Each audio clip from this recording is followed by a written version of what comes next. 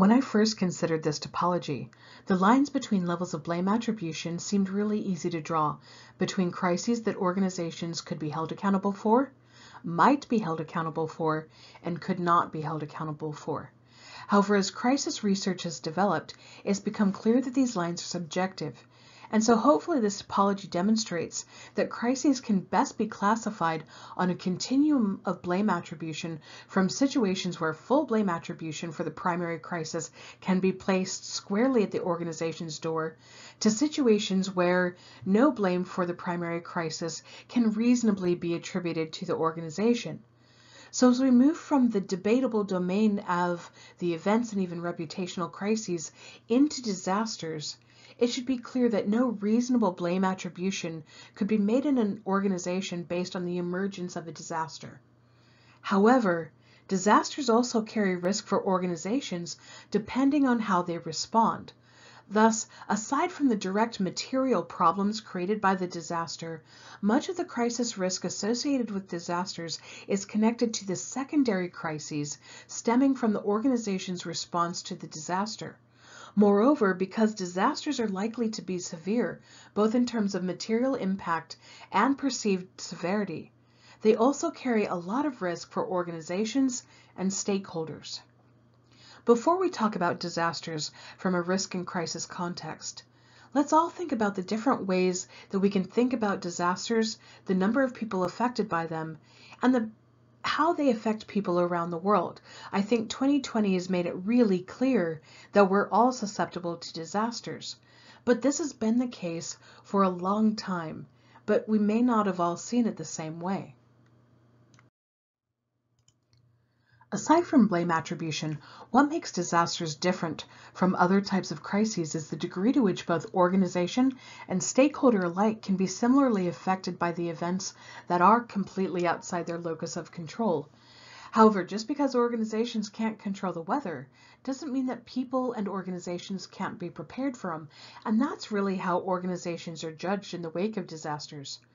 As a crisis type, interest in disasters has grown considerably amongst crisis communication researchers since Hurricane Katrina in New Orleans in August 2005 demonstrated that both a lack of hurricane preparation and poor response by different governmental agencies cost lives and money.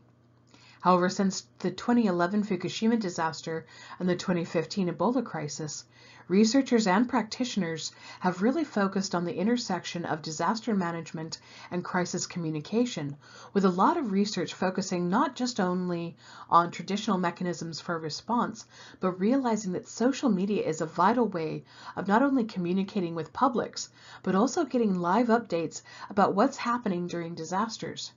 2020 is likewise spurring a significant amount of research interest, with special editions of journals on COVID being offered as a way to share the latest information and research for organizations to help address and cope with the problems emerging because of the pandemic. Disasters also pose unique challenges from a crisis communication context because so many of them are global and demand serious reconsideration of policy and approach in their wake.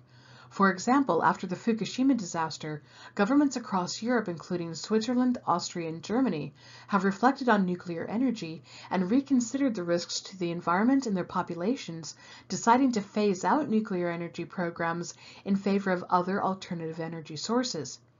However, countries like the UK and France continue to develop their nuclear energy programs, so debates about disasters and disaster response are complex and challenging in their aftermath.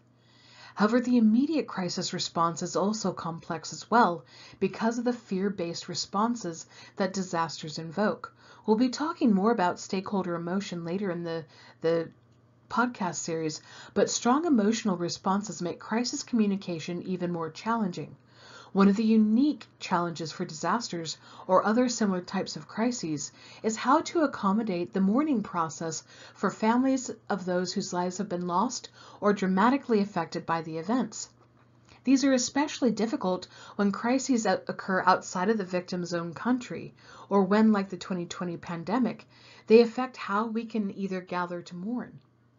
When we're talking about crises that invoke fear, we also have to talk about terrorist attacks and external violence in the context of disasters. This is one of the most understudied types of crises in the field, yet this is an arena where crisis communication can probably offer some of the most direct benefits. Of course, issues of social violence and terror attacks remain on people's minds these days because of the litany of attacks from many different groups in many different countries. However, the Charlie Hebdo attacks were communicatively particularly interesting for a host of reasons. Hebdo as an organization was obviously targeted because of its politics, but it offers a profound example of how events outside the organization's control can affect people's identities, attitudes, and even behaviors. In response to the crisis, Hebdo maintained that it was going to be undeterred by the events, that it was going to remain controversial. However, emerging around the attacks and responses to it, there seemed to be a public sentiment shift beyond Europe and beyond in both pro and potentially antisocial ways. In pro-social contexts, we saw evidence of public sentiment of solidarity and people organizing themselves online to try and offer safe houses in the wake of violence that re-emerged in Belgium and in the UK in subsequent attacks. However, in more challenging social contexts, we've also seen a resurgence of anti-immigration and nationalist movements. Organizations ranging from local and multinational businesses through government and non-governmental organizations are then left not only trying to plan for these eventualities, but also how to manage communication and public sentiment connected to those affecting from everything from their public relations to their employment practices. The purpose of identifying crises and classifying them is to provide a straightforward way to understand the implications posed by different types of crises based on the reasonable blame that can be both materially and arguably attributed to the organization, and then consider the potential for material or perceived severity from a stakeholder perspective. That's as a way to predict the risk posed to an organization by different types of crisis.